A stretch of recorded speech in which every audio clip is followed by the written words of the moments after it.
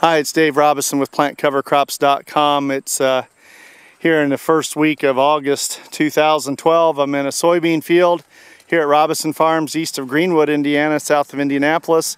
And what we're finding here, and you're going to see some data to back this up shortly, but and maybe very possibly with this video, we're finding that where we had cover crops in 2010 that was sprayed out in 2011, and then now we had cover crops in 2011 sprayed out in 2012, that we're seeing a significant increase in the size or the height of the soybeans where we've had cover crops 2 years in a row. In fact, about 25% increase in height compared to what we're finding in the rest of the field. I'm right along the edge of the field here, and I know you can't probably see this on tape, but you can see almost right to the row where the cover crop ended and where it's been no-till, and then all this was no-tilled now 24 straight years. You can tell right to the row where the cover crop ended, and then where there was a check where there was no cover crop.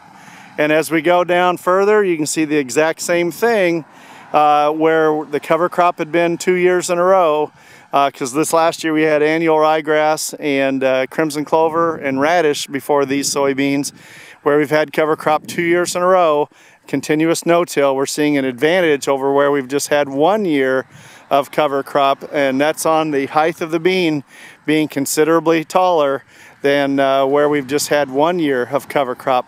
Now, as I pan out into the field, where we had tillage last year for the first time in a number of years, 20 some odd years, we can come right to the edge of the plot here, and then all of a sudden the beans go off again. So we're seeing a big difference where we had cover crops 2 years in a row versus no cover crops. I'm thigh high here. I was almost chest high over in the other areas, and here we go right into this area where I'm well over waist high here. So 6-8 inches extra height in this area where we had the cover crop 2 years in a row. So anyway, it's pretty amazing how we're seeing some benefits of using cover crops for beyond 1 year, and it'll be interesting to see what kind of yield we're going to get.